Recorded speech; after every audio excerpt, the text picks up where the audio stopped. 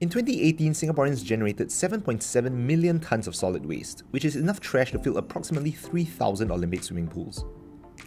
And while people have been trying to be more eco-friendly in recent years, we're still very much living in a throwaway society, and a long way from doing enough. Disposable food containers are one of the biggest sources of waste, but one Singapore-based startup is trying to change that. Using a food waste recycling program called Bio24, TRIA manufactures all kinds of sustainable foodware, making everything from cutlery to coffee cups that can be broken down to be used as compost. So how did this magic material come about, and why aren't more companies using it? I spoke with TRIA founder and CEO Ng Pei Kang to find out more. First things first, what does TRIA stand for? TRIA means tree. It's a cyclic loop between businesses, consumer and environment, where environment is a very embedded part of the business model. So I think this is a new era where really we have to start taking responsibility. So sustainability is important. So your latest solution is Bio24. Could you just tell me how it works and why is it different from other products on the market right now? Okay, so we deal with single-use food packaging. The tendency is that it is very wasteful because it's single-use, 15 minutes lifespan, you use and you throw. Okay, so what we have done here, we developed a material. This is a plant-based material called Nutria.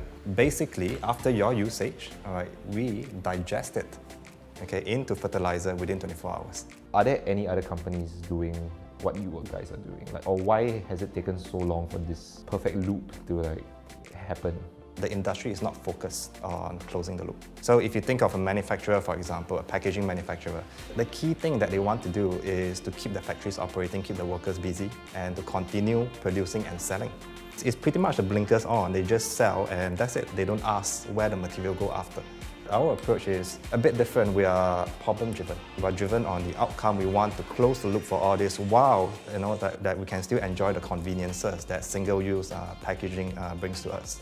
So for every company, whether it's big or small, they all face some kind of challenge. So for TRIA, what were those challenges, you think? Two key challenges we face. Sustainability means they have to spend more. And it's difficult to retrofit this budget into their current P&L. So from an increased cost perspective, we already face a block. Okay, so which give rise to the other aspect of it. So there's an innovation and design part of us that pretty much bring value addedness. So perhaps our client can be switching to more sustainable packaging because they have a more Instagrammable packaging. Another problem that we face is economy of scale. Pricing is eventually a big thing. How do we bring down the pricing? How do we process our waste at a low cost? And how do you guys plan to overcome that? I think we really need to be savvy here. We need to tap on our network, and I think Enterprise Singapore has been a great supporter of this. They believe in what we do, kind of like a big brother, who's here to say, hey, what help that you guys need. So I think they have been very supportive of us and been linking us to some of the big companies.